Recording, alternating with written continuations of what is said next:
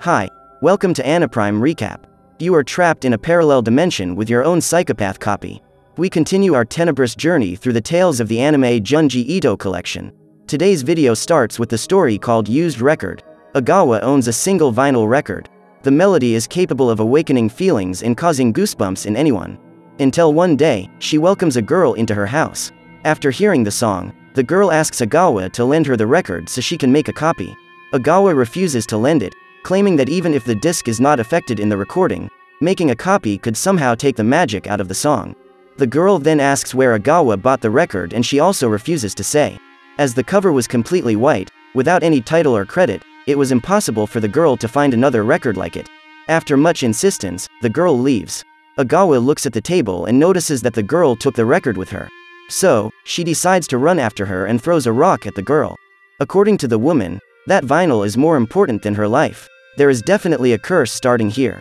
The girl doesn't want to return the record, so she attacks Ogawa with the same rock she hit her with. However, she ends up hitting her head on a wall and dies immediately.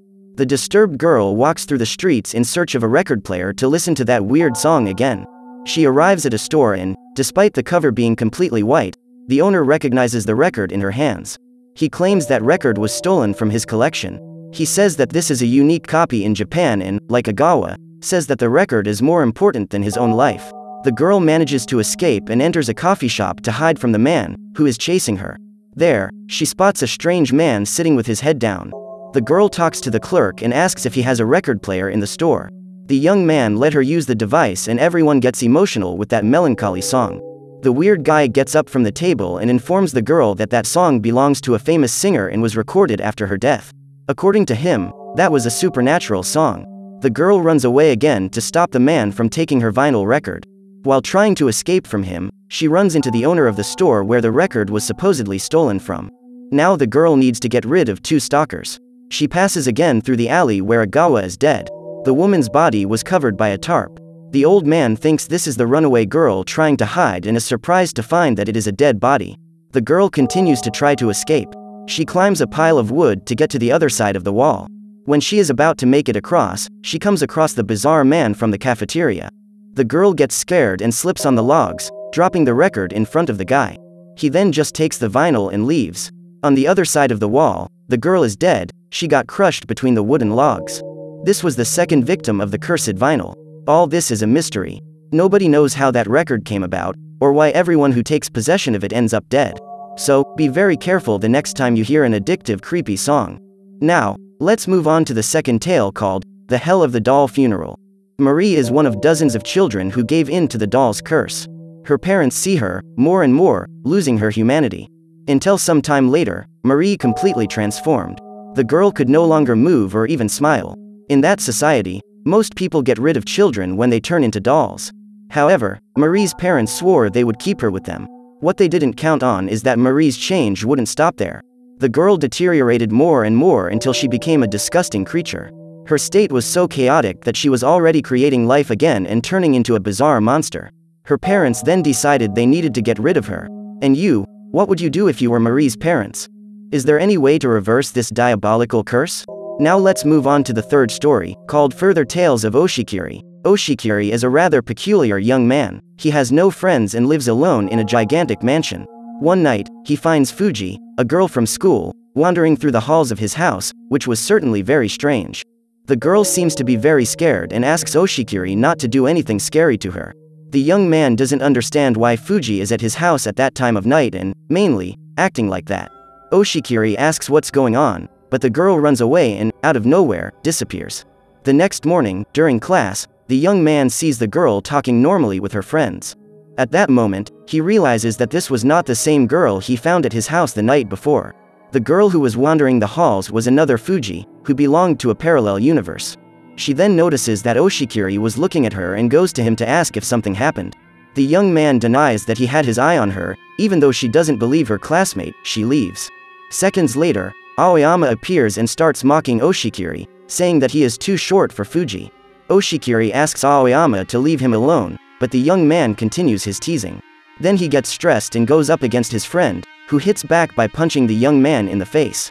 At that moment, Fuji appears and separates the two. Back in his room, during the night, Oshikiri hears a familiar voice calling out to him. Aoyama was on his doorstep and apparently very angry. The young man opens the door to his room and finds a bizarre monster. Aoyama was looking grotesque and goes to kill him, but when he goes to attack the young man, his whole body melts like a candle. Oshikiri was disturbed by all that, and even more on the next day, when he saw that Aoyama was present in the class. That day, Fuji accompanied him to his house.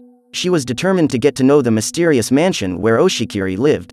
The young man spent the entire time trying to convince Fuji to give up the idea of going to the mansion.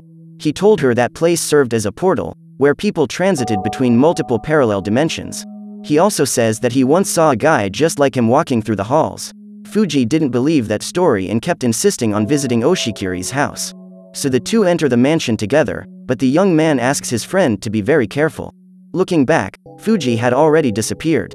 3 days went by and the girl didn't show up at school anymore. She had already been reported missing. Oshikiri imagines that the moment Fuji entered the mansion's gates, she was transported to another world. The young man hears a strange movement and goes to check what is happening. When he leaves the room, he comes across a disgusting monster. That thing asked Oshikiri to make her go back to normal. The young man recognizes the monster's voice and realizes that it is Fuji. Then the freak starts to increase in size and her entire body melts away, just like Aoyama did. The young man wonders if that was the Fuji of his world or the Fuji that belonged to a parallel dimension.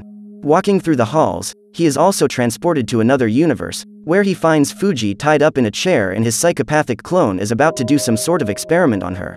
The young man then discovers that his other version is responsible for turning those people into diabolical monsters. He had already run tests on Aoyama and Fuji from the parallel reality and now intended to carry out his experiments on the other girl, who was missing. When the evil copy was about to inject the fluid of death into Fuji, Oshikiri appeared and knocked him down. His copy tries to hit him with the needle, but he pushes him away again and manages to get the syringe out of that monster's hand. Oshikiri injects the liquid into his bizarre clone's neck, and what happens next is a disturbing scene. His skeleton starts to grow and his skin is completely torn apart. Before dying, the monster informs Oshikiri that he will never be safe, as there are several alternative dimensions and therefore several killer clones out there. The giant skeleton dissolves and now the next challenge Oshikiri and Fuji will have to face is to get out of that scary place.